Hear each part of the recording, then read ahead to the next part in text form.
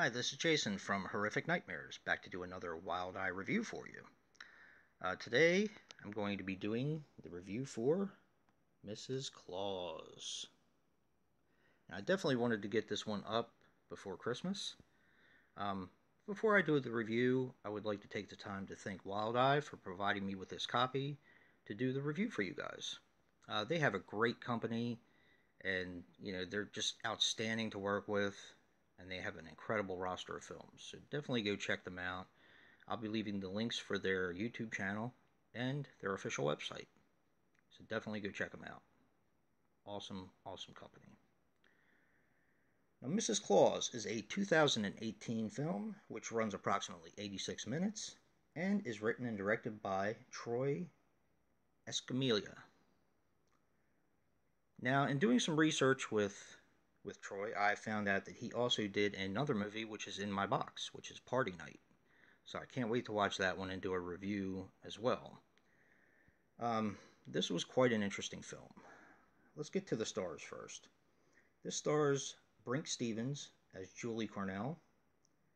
Now, of course, Brink Stevens was in Death House, The Ouija Possession, which is also known as Jonah Lives, which I've also done a review for Wild Eye, and Hot Tub Party Massacre, among others. She's a scream queen, been around quite some time. So, this also stars Helene Udy as Mrs. Werner.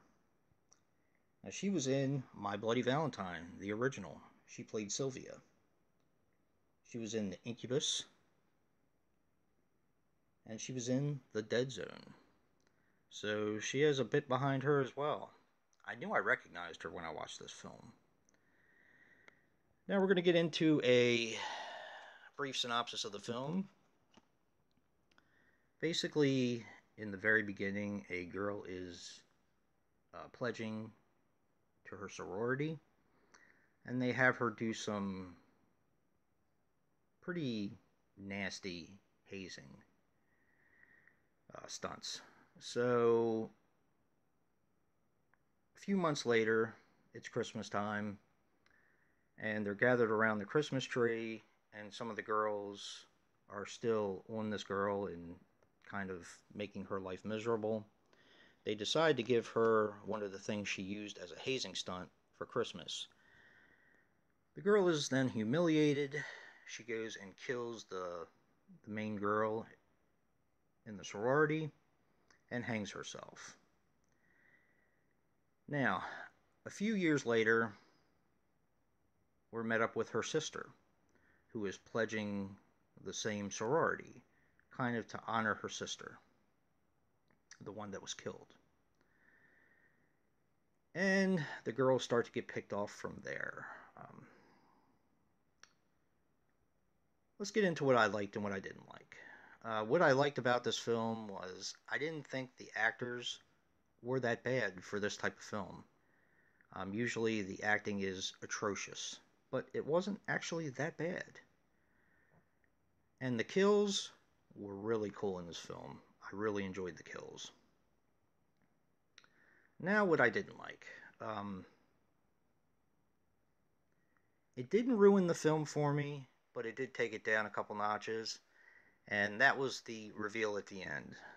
It went a little too overboard, and I'm not going to get into that, of course, as far as spoilers go, because I don't want to ruin the movie for anyone, but it just was a little too much. It actually kind of reminded me of the twist ending for Secret Santa, another one of Wild Eye's movies, where it was just kind of a little over the top at the end.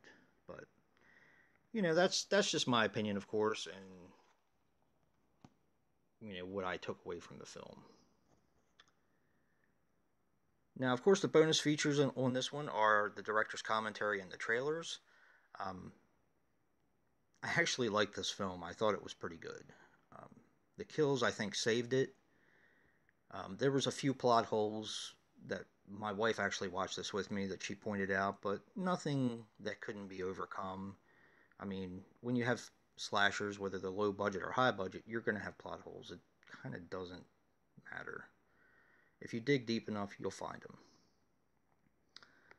But I actually really enjoyed this. This is going to be a recommendation from me. I'm going to give this film a 7. I think it was at an 8 basically before the end, but this is a solid 7. It is a decent low budget slasher, and definitely one to check out. So, have you seen Mrs. Claus? If so, comment below and let me know. And definitely check out Wild Eye, because they have a great roster of films. And if you like what you see in here, hit that like button and subscribe. And until next time, Merry Christmas and peace.